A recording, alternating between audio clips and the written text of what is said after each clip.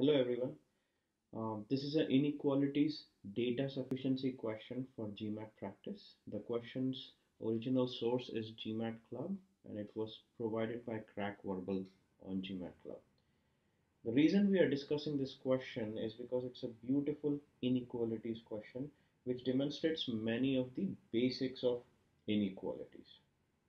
So in this video, we will try to solve this question by three different methods. Actually, I will post different videos for each of the methods. We will start by solving this problem with algebra. We'll move on to take some values and solve this question. This method is also very important because in GMAT sometimes that's all you get the time to do is take on values and solve questions.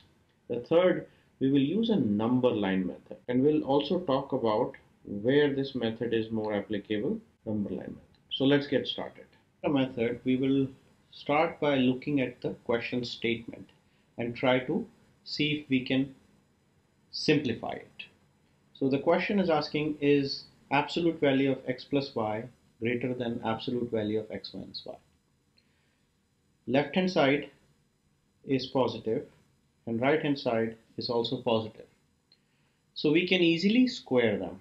Now x plus y whole square is same as mod of x plus y square because both are positive quantities and a square is a square.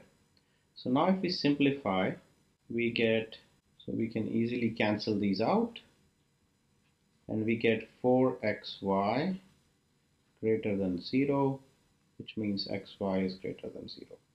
So the question is really asking us, is xy greater than 0?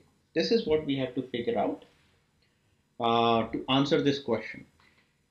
We can get two kinds of answers. Is xy greater than 0? If we get yes, then we have the answer to the question. We can also get a no. If we get a distinct no to the asked question, then also the data is sufficient to answer the question. So let's take statement A. Statement A says mod x is greater than mod y. Right? What does that say about x or y? We actually cannot tell. Right? So if I take different values of x and y such that mod x is greater than mod y. So let's take these. Let's take minus 6 and 4. So mod x is 6, y is 4. Is xy greater than 0? The answer is no. If we take minus 6 and minus 4, this kind of remains the same, and here we get yes, xy is greater than 0. So we are getting two different kinds of answers. Hence, this is insufficient to solve the question.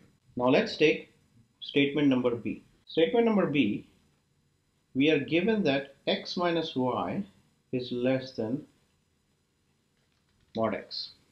What does that mean?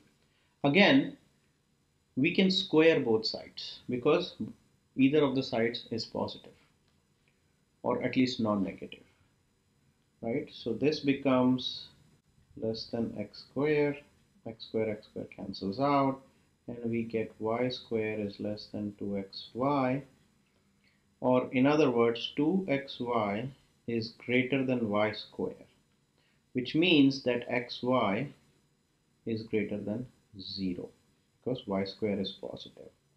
We get a distinct yes to the asked question, is xy greater than 0, and hence this is sufficient. I hope you understand this method. If you have any questions around this method, please feel free to write us or leave a comment.